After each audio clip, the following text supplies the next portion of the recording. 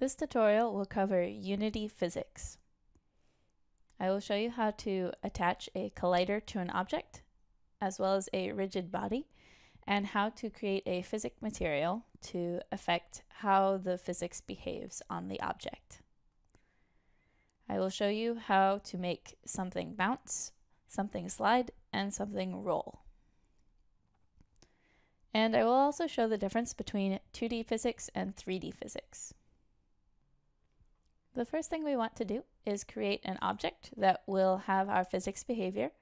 So I'm going to create a sphere from the 3D game object window.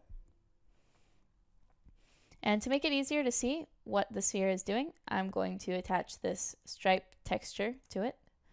You can use whatever texture you like, just to make it easier to see which way it is facing. And by default, a 3D object in Unity has a collider attached to it. If you import your own model, you'll have to add your own collider. You would add that with add component, and whatever collider is the best shape for that object. If it is a square shaped object, you can use a box collider. For a round object, you'll probably want to use a capsule collider or a sphere collider. And in some cases, you may want to use a mesh collider, but I recommend checking the box for convex. This will help make the physics behavior more reliable. So my sphere already has a sphere collider attached, and the first thing I'm going to do is make it bounce. So I need something for it to bounce off of. So I'm going to create another game object. I'll create a cube, and I'm going to flatten it out so that this can be the ground surface for my ball. And I'm going to switch over to the game tab just so I can see if these are centered in my camera. If you need to move your camera, you can find the main camera here in your hierarchy, and you can adjust it to make sure that you can see the object clearly in your game window. To give the ball physics properties, I'm going to select the sphere in my scene and add a rigid body component. And I'll leave use gravity checked. And now let's just hit play and see what happens. So the ball falls and lands on the ground. To change how it behaves when it lands on the ground, we can make a physic material. That's physic without an S. And we can find that if you right-click in your assets folder and create, and down near the bottom is physic material and physics material 2D. We will use the 2D one when we do 2D physics, but for now we're just going to use physic material. And I'm going to call this one bouncy because that's what it is going to do. And here we have some variables we can adjust.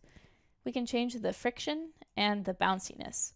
Dynamic friction is how quickly will it slow down when it's in movement, and static friction is how difficult is it for it to start moving when it is stationary.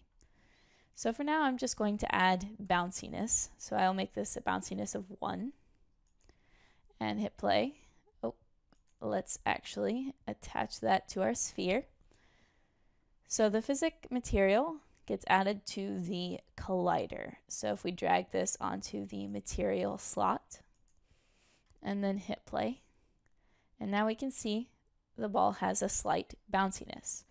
So the ball right now has bounciness attached to it, but the ground does not. So if we attach this bouncy material to our ground collider, now both the ground and the ball are bouncy. So you can see the ball has a much more bouncy effect.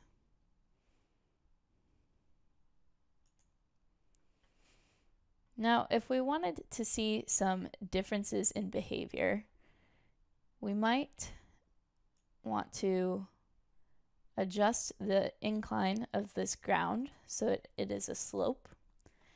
And I'm going to make some other physic materials. So I'll create another physic material. I'm going to make this one slippery.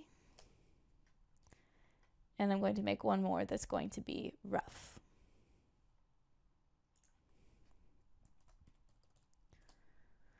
So for the slippery one, I'm going to turn the friction all the way down to 0 for both static and dynamic. And for rough, I'm going to turn the friction up to, let's say, 2 for both dynamic and static friction. And to see the difference between these, we can attach them to our objects. So first, let's look at the slippery one. I'll place that on the ball and on the ground. So now there's no friction when the ball hits the ground. And you can see that it just slides along the surface. Now, if I attach the rough material to both the ground and the ball, now instead of sliding, the ball actually rolls down the hill. And we can combine these. So if I wanted my rough material to also be bouncy, I could add bounciness here. And now it bounces and rolls.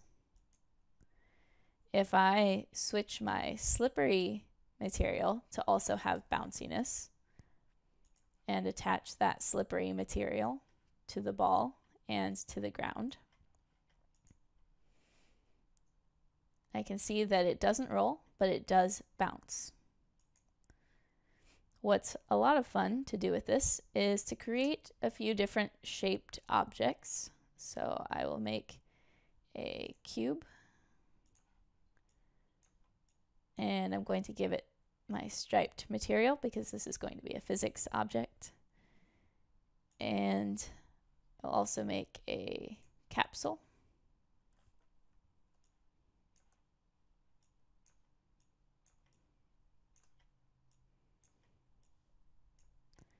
And I will give different materials to each of these.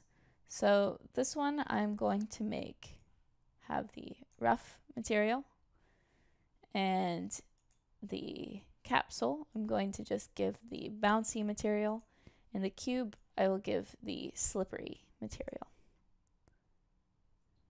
Oops.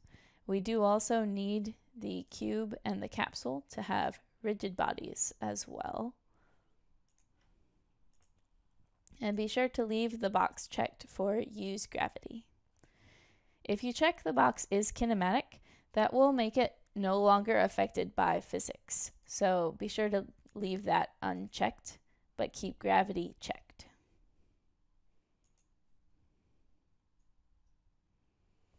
And now you can see how different shapes behave with the different physics properties.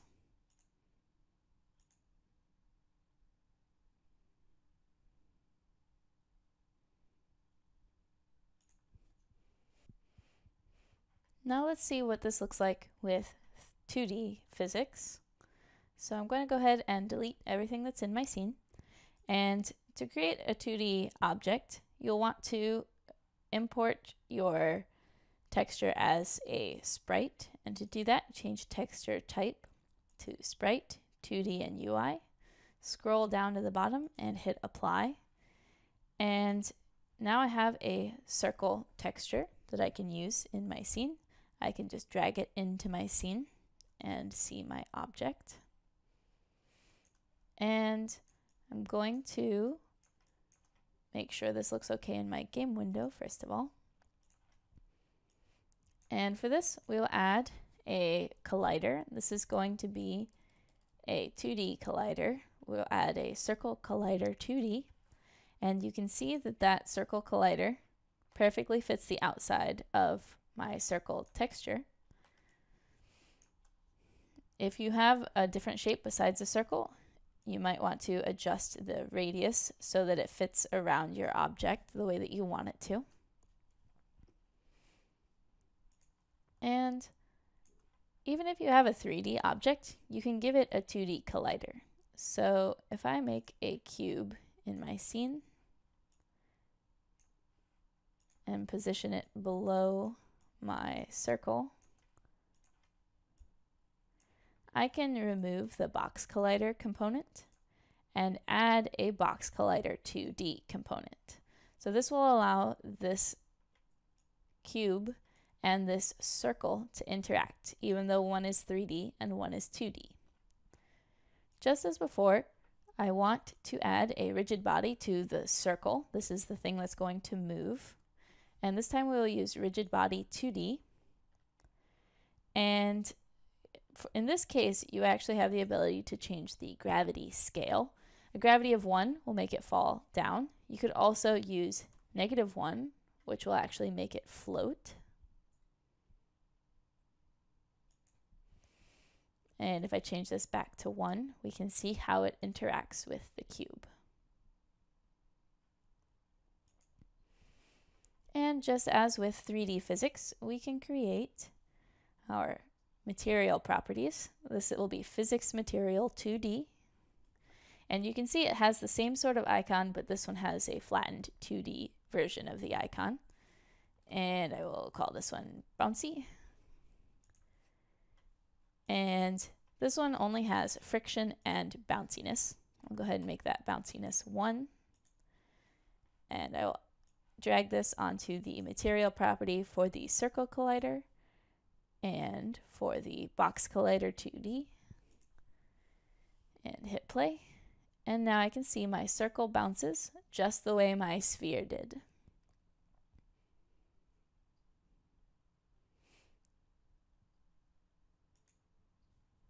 And if I wanted to have my ball roll, I could incline my ground plane and create a new Physic Material 2D called Rough. And this one will have high friction, do a friction of 1. And I will attach my rough material to my circle and to my box collider 2D. And now my 2D object will roll down the incline. That's pretty much all you need to know to get started with physics in Unity. I hope you have enjoyed this tutorial.